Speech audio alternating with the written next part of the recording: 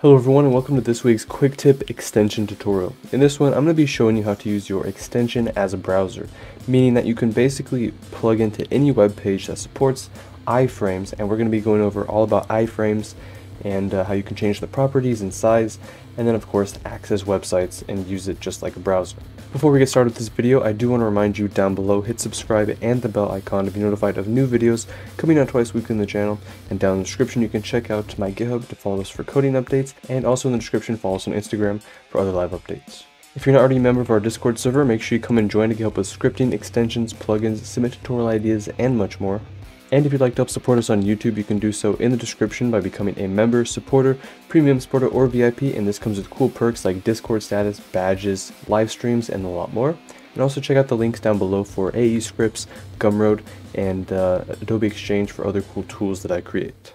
So we're just going to be using the iframe tag today, which is built into HTML, and it allows us to basically just give an iframe a link, and as long as that supports the iframe, some things actually aren't iframeable. I believe YouTube is actually one of them. We just have to basically provide our iframe link, and if it is supported, it will show up here once we run it. In this case, it looks like it's having a bit of an issue. So we're literally just going to use this in our basic extension testing code, which you can check out in my GitHub, and we basically are just going to use this iframe here. We can write it from scratch. We can just say iframe. And then any time we want to provide the website for the iframe, we just type it into the src, kind of like an image. We could say google.com. And just so we can set up the size and stuff, we can use a style or set an ID.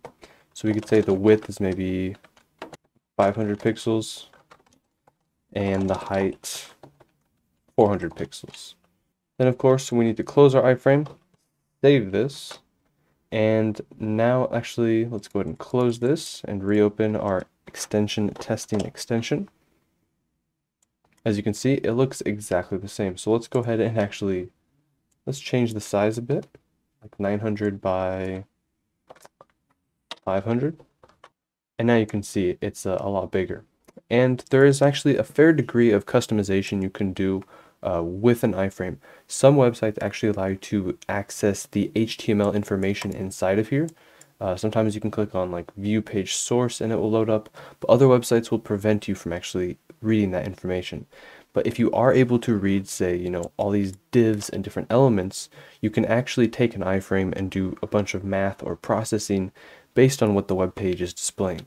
You can also, of course, check out all the attributes. If we want to allow iframes, allow full screen, change the height and width, of course, and you can even use source documents and source websites instead of just doing links. Let's just see if we can maybe copy a wiki page and use that as our source as well.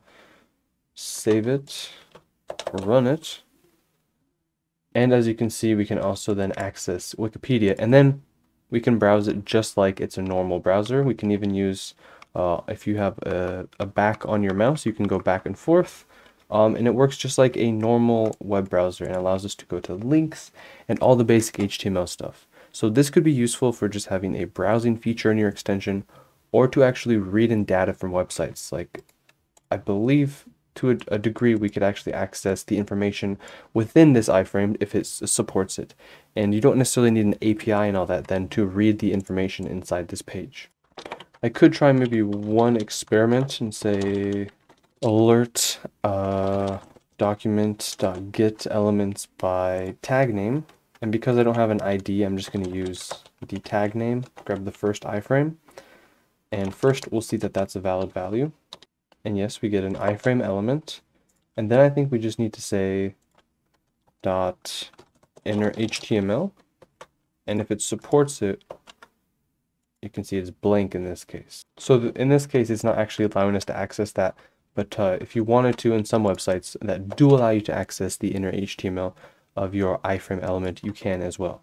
Actually, let's try this. Document.body.innerHTML. So we'll try our iframe.document.body. First, let's see if that's valid. I don't think so. Let's try .document, or maybe we don't need .document. Undefined. try .body.